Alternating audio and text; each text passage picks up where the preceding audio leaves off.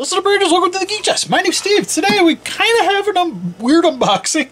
Because what this is the Star Ace, or you may know as X Plus, the Harryhausen Allosaurus from 1 million years BC. My buddy Aaron sent this to me because I guess they were doing cleaning in the house and it got knocked off the shelf. And so one of the feet is damaged. Sounds like it's damaged fairly badly. So we're going to try to repair it. That, I guess he has another one on the way, but we're going to fix this one so you can have a pair.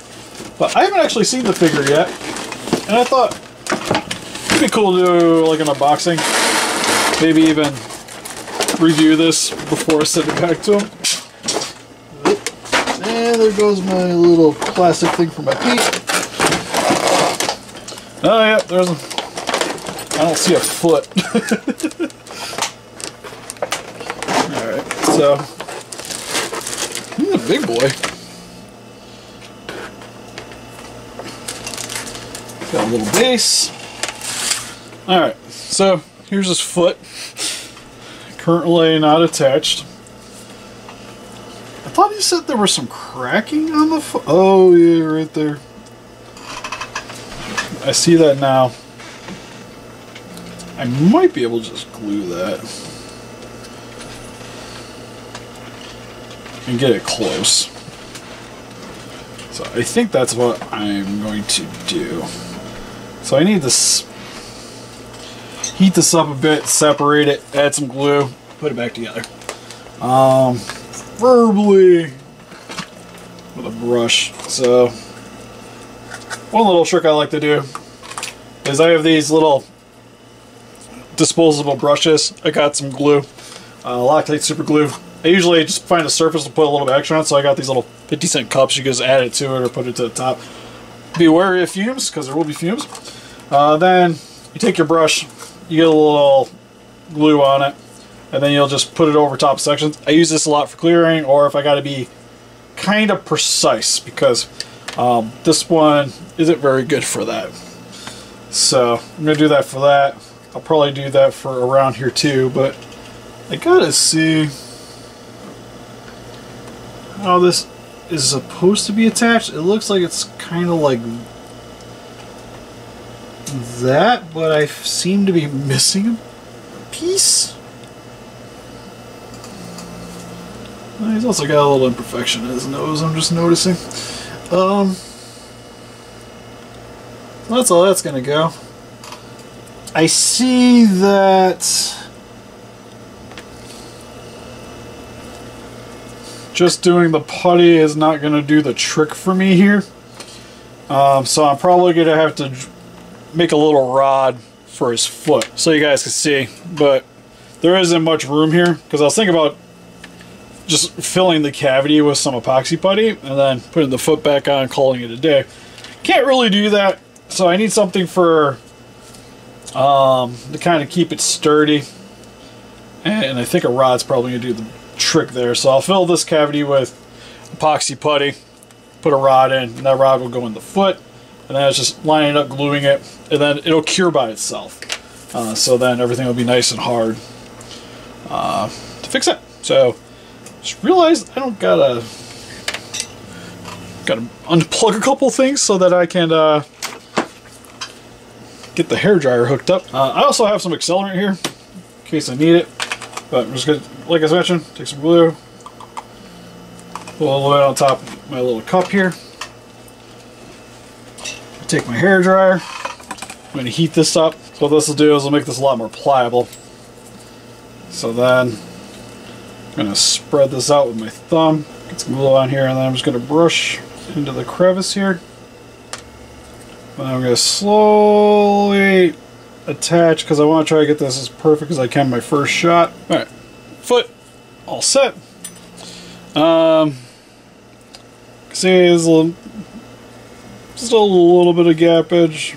It's noticeable, but not super bad. I'm thinking I could take a little bit of putty and maybe clean that up, or even just sand it down a little bit.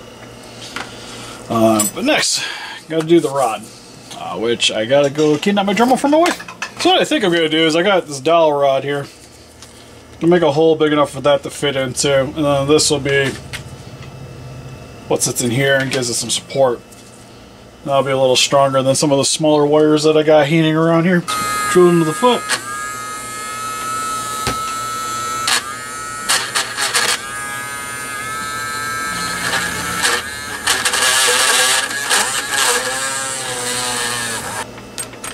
There we go. So that's in.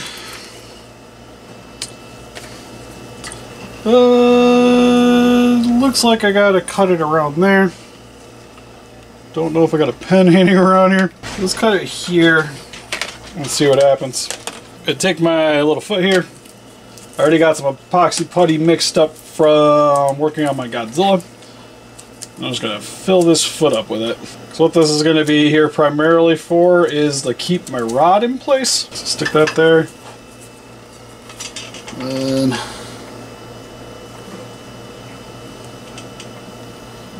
make sure this sits right.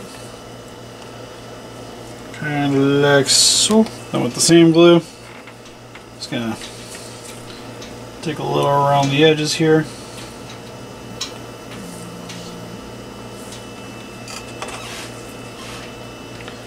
Personally, not too worried about the putty. I just don't really want a bunch of excess glue hanging around the outside. Give it a few seconds just to hold. There we go.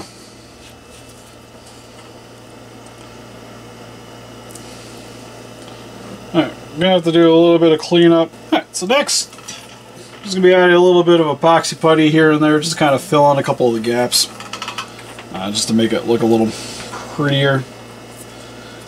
That'll help to keep the glue in too. But a lot of this I'm doing just kind of help fill in some of the seam lines from the break. Start just packing it in, taking away till everything's all kind of conformed together. Alright, we got Mr. Allosaurus here all repaired. Also decided just to toss these two guys in to kind of make the video a little bit longer. They don't really need their own full-fledged video, so just kind of show them off here. But what we got here is two Spitfires I did for my buddy Luke for the 2014 and the 1962. But real quick, just kind of show you guys more close-up of how it looks after the repairs. Barely even tell anymore that this was snapped off. Like, I guess if you really look at it, you can kind of see a little bit of a texture difference. But for the most part, I think that's pretty darn clean. Like, especially looking at it, you can't really distinguish it too much difference from the scales, which is pretty much what I was going for. Actually, I was really pleased at how fast I actually matched the paint. It's just a dark gray, a little bit of browns. We're good to go. So that'll stay on pretty well. I don't want to mess with it too much, but because I know it's decently supported, but still wouldn't want to drop this thing. But for the Godzillas 2014, it's a little more of the exciting one between the two. Did the spines on the back here in a blue pearl color, which I added a little bit of white to it to do the patterns on the inside, where it's kind of like illuminating over the spines. Because when you see it in the movie, the lighting kind of travels up the spines and then kind of emits. So I wanted to have that a little bit brighter. And then you don't see it on the other spines outside of the ones on the centers. So I wanted to focus on that. Did his eyes. Did decent amount of blue on there. Did the same thing with a little bit of white. Same thing on the inside of the mouth. Added some white. Covered it up with some airbrush for the blue. Give him the nice little fire-breathing look. Same with the 62 here.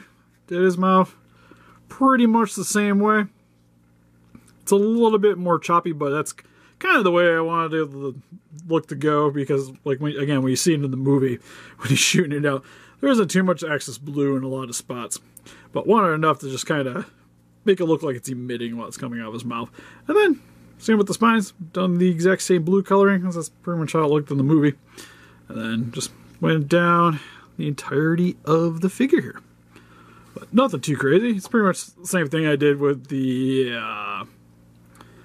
the whatchamacallit, the Kotobukiya 62 kit. Pretty much the same thing, other than gave him a little bit more blue around the lips.